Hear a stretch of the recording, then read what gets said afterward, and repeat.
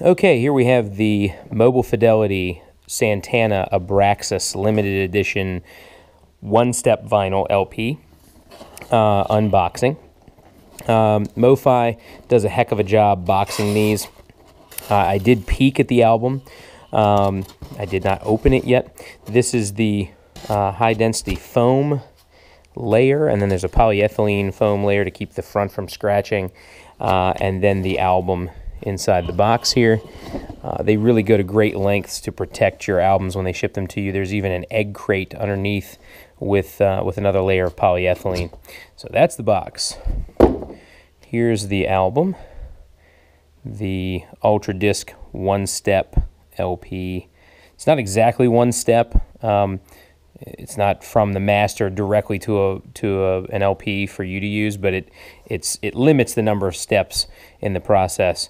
And as you can see, hologram, also a limited edition. These were limited to 2,500. This is number 564. And we're going to go ahead and crack it open here and see what we have inside.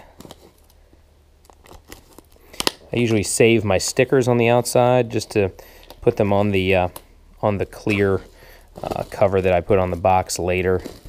Go ahead and take that off. And then here's our album. Inside the box, there's probably it's a card listing that prints are available for purchase by the original artist. There's a limited edition lithograph inside of the original artwork. A description of the Ultradisc one-step process where they go from lacquer to a convert to the vinyl. So they go right from the master recording to a lacquer to a convert to vinyl, as opposed to the father-mother stamper situation that goes on with regular LPs.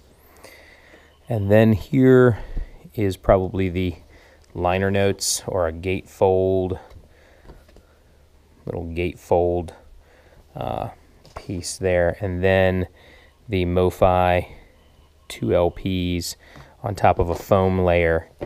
And these kind of have some abrasions that I wouldn't have expected from the original, coming from MoFi. I would have kind of expected they wouldn't have scratched that up a little bit, but no big deal. Inside, cardboard and the typical MoFi sleeves, the MoFi master sleeves, which are very nice on the inside. Looks very much like a standard LP.